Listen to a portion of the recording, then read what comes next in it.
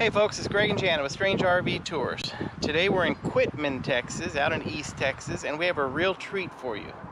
We're going to visit Sissy Spacek's childhood home.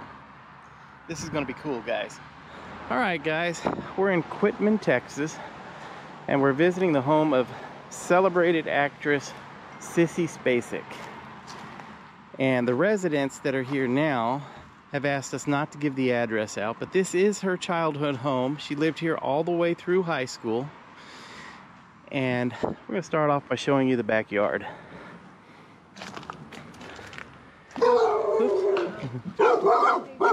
Somebody's not happy to see us. But that's the backyard. That's cute. So pretty. And this home is approximately 1,800 square feet. In 2021, it sold for $240,000. And it's very well maintained.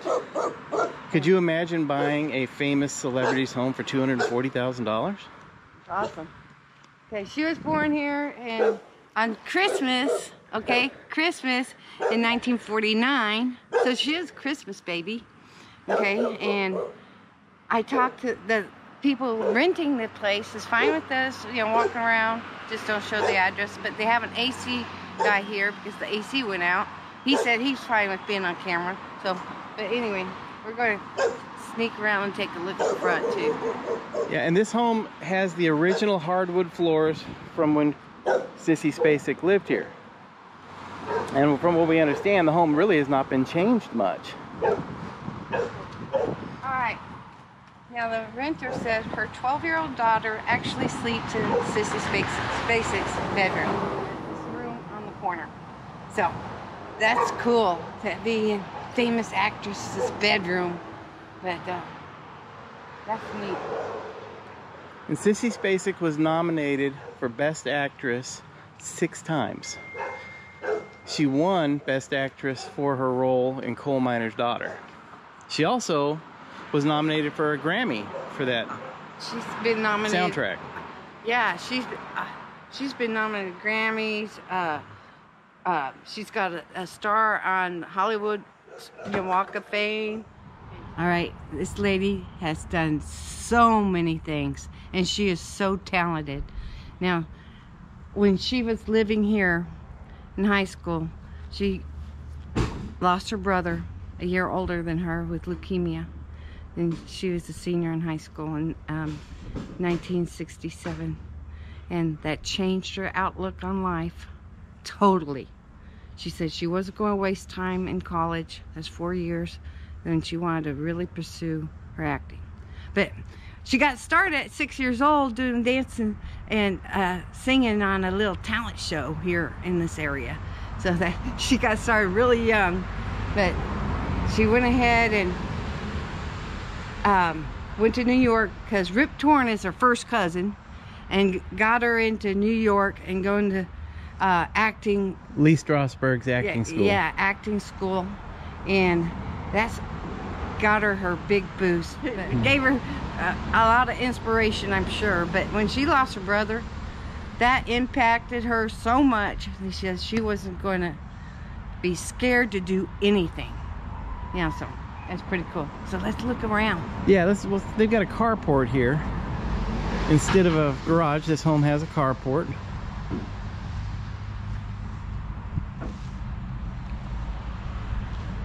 It's 4-bedroom, 3-bath. 4-bedroom, 3-bath home.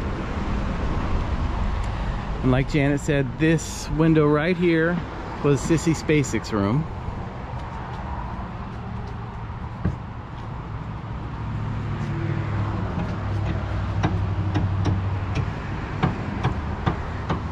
You can hear the construction work going inside on the air conditioner.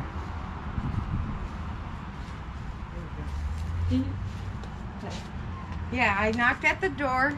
The girls inside said, "Oh yeah, we know the history of the house." I said, "Oh yeah, go ahead." You know, and they just took off to go to the high school.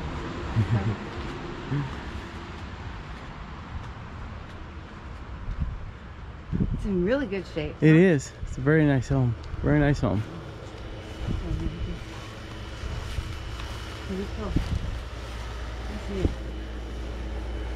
I just can't believe that it was purchased for $240,000 with the history that it had behind it. While Sissy Spacek was living here during her senior year, she won the homecoming queen at Quitman High School. Yeah, and that's kind of eerie that the movie Carrie, that was so good. Yes. And that was her creepy mom and what they did to her, and she got everybody back. Yeah. That was I think one of my favorite films that she was in was Badlands. She came out in 1973, starred Martin Sheen and Sissy Spacek. It was basically the Charles Starkweather story, the, I guess, rampage serial killer who traveled up all over, I think it was Wyoming and Nebraska, and along the way he was killing people. Yeah, and that's where she met her husband Jack Fisk, and they got married in 1974. And then they had 2 daughters, and one of her daughters is pursuing an acting and singing career also. So that's pretty cool. You know, and they're in their 40s and 30s, 1988 and 1982. So that's the age of my girls. There's 2 of them, the age of Tina and the age of Andrea. Yeah. But there's the front door. Sorry, I keep having to turn away from the front door because I don't want to get the address numbers. We put a paper towel over it up there so you can't see the address. Yeah. We don't want people to be bothered. But I asked the girls if anybody's really come up and knocked at the door and stuff. She goes, "Oh no, And like, but we know the history of the house." And now the director of Coal Miner's Daughter actually said that for the film Coal Miner's Daughter, it was very easy for her to adapt to the Appalachian, what would you call it, dialect. And that during the filming, when she was away from the set, she would still talk in that dialect so she wouldn't lose that dialect. And then there's also a story about another film, I'm not sure which one it was, but a director had decided it was down to 2 or 3 actresses for this role. And he took Sissy Spacek out to dinner for a meeting, and during the meeting she had a glass of wine in her hands, and he told her that she didn't get the role. Well, she was so tense or frustrated that she actually squeezed the glass so hard she broke the wine glass in her hand, and the director said, "That's when I knew she was the perfect person for this role, that she had the intensity to pull this role off." So anyhow, strange how things happen like that. Right. With all the nominations for awards, Grammys, Academies, yeah, I mean, she's done so much and she's so talented. You know, and she did slow down when she had her kids because that was priority. She'd do only a couple things a year maybe, but still she's been in everything. I can't think of a film that I've ever seen her in where she wasn't a great actress. Right. But, oh, I got a whole list. You want me to give you a list? Sure. Give them a list of some of the films she's been in. Oh my God. I know she was in The River with Mel Gibson. Missing, Crimes of the Heart, In the Bedroom, Raggedy Man, JFK. Yes. She was the wife to Jim Garrison, Kevin Costner. Yeah. She was the wife, and that's a big role there. Yeah. And 4 Christmases, The Help, The Old Man and the Gun. Oh, I mean, seriously. The thriller Bloodline on Netflix. I mean, she's done so much. Homecoming on Prime Video. Like, she put out some of her own music also. You know, a little bit of that. But it's just amazing what she's done with her life. You know, her first recorded single was "John, You Went Too Far This Time," and which was cited with John Lennon, and for Yoko's new cover, album cover, and so they dropped her from the label. Oh. But she's been, I mean, seriously. She had a top 20 country hit also in like 1983 or something. Let me see. Yeah, it was like number 17 on the list. Best Actor, I mean, after Carrie Rudolph. Played Pinky Rose in the movie Three Women. That was a different type of role.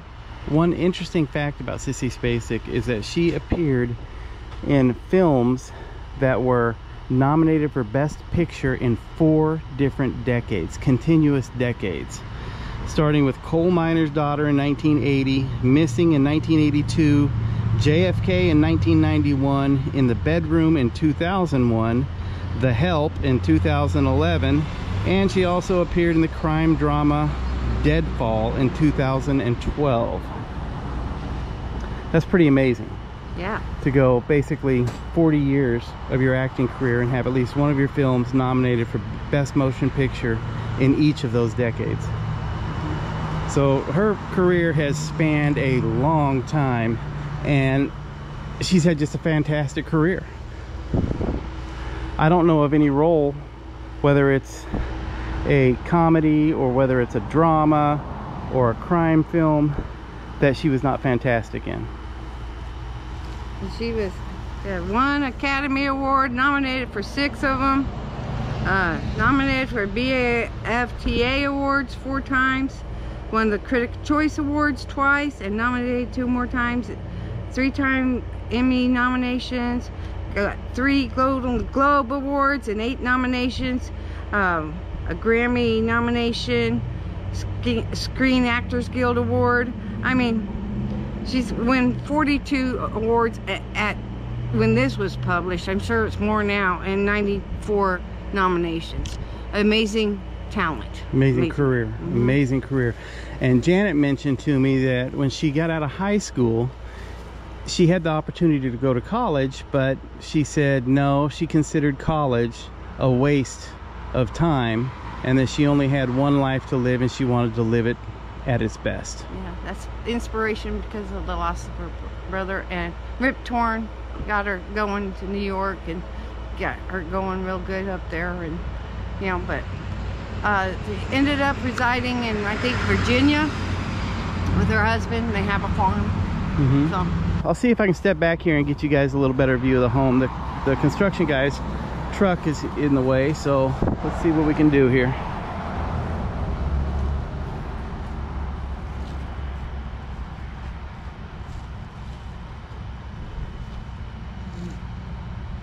This is like a nice East Texas home.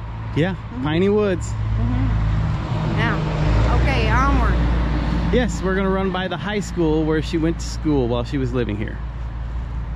As always, after we leave the location, I find the information for something that I should have mentioned while we're at the location, and that is that Sissy Spacek's, the album that she was on for Coal Miner's Daughter, charted at number 24, and also she had an album, Hanging Up My Heart, in 1983 that was a number 17 hit on the album's chart, and it had the single Lonely But Only For You that reached number 15 on the country charts. Alright, Quitman High School, the Bulldog country here, agricultural sciences, and actually her dad was an agricultural inspector.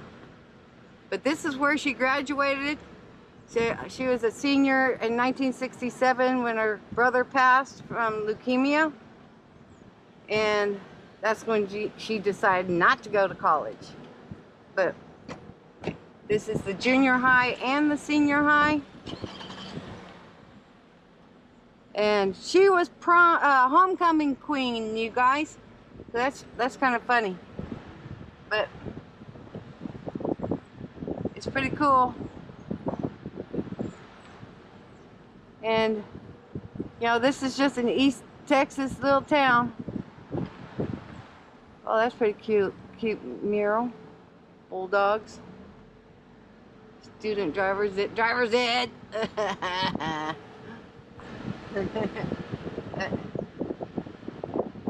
And you know, East Texas is big into football. And you know, so looks like there's a stadium back there. But it's pretty cool to see where she went to school. And it's pretty neat.